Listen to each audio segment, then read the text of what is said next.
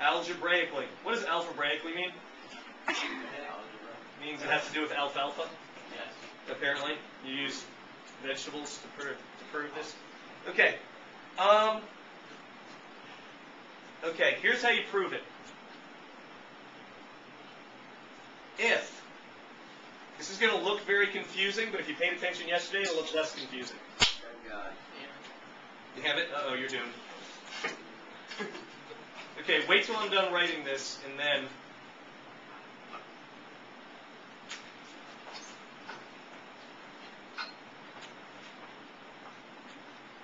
Oh, God. Okay. Does this look confusing yet? Yeah. Very. Very? Yeah. Wait. Ah. You need to stop. Okay, take a look at this statement I just wrote on the board here. Okay, if f of inverse of f equals inverse of f of x, and both of those just equal x, then, There's something wrong with it. yeah, then we're all going to die. The world blows up. Then f of x and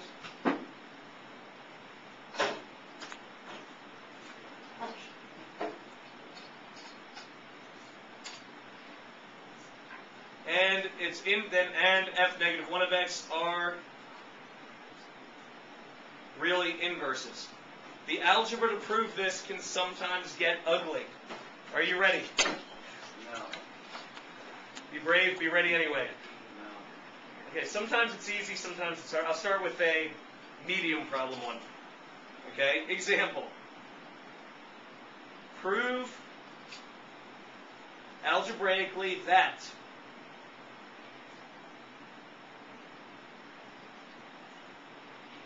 f of x equals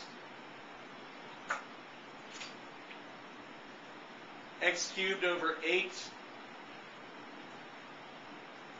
and g of x equals, hang on, I'll do that better, and g of x equals cube root of 8x. Stretching or have a question, sir? Stretching. Excellent. Equals 8x are inverses. If I have a question, I'll just start talking. I figured that about you, Sam. Okay, prove algebraically that f of x equals x cubed over 8 and g of x equals cube root of 8x are inverses. What this means is you have to find f of g of x, that's the notation you were working on last night, and g of f of x, and they should both equal x. You're evil.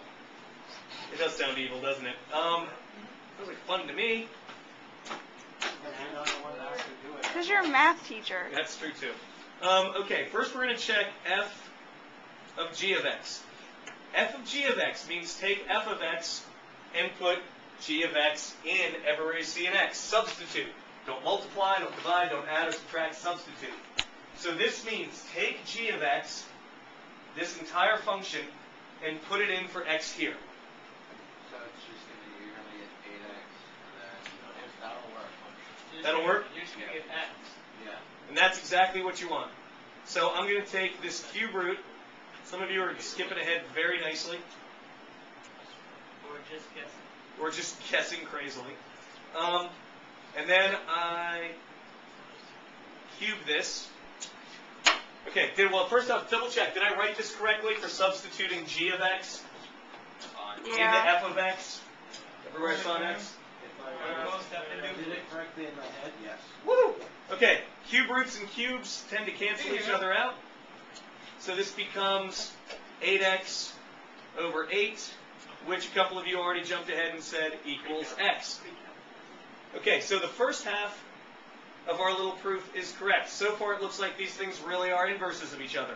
But you're not done, no matter how sure you are in your heart. You are not sure. I'm not sure these are inverses until you work it out both ways. So now we have to do g of f of x. Again, if you got comfortable with that notation on the homework last night, good. If not, I'm sorry. Okay, what does this one look like? Just plug x cubed over 8 into the x under the radical.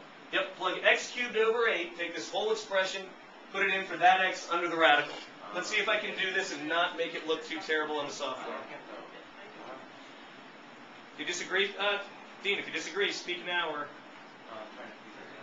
Okay, are you seeing if it'll work? Yeah. Okay, so now this is x cubed. Wait, you're missing the 8.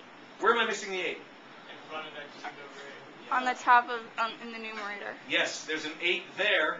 But wouldn't that cancel out? They will in a sec, yeah. I may be showing a... Did I plug... Actually, you know what I should do? Hang on, let me see if this makes it look... No, you should do 8 times, yeah. And then let me get rid of that. Give me 1 sec and then tell me if... Okay, is that now look like I substituted correctly? Yeah. Looks like I put the x cubed over 8 in for the x there? Yep. Okay, now the 8's cancel. Make sure it's in a couple of different orders. I'm going to start with saying the 8's cancel.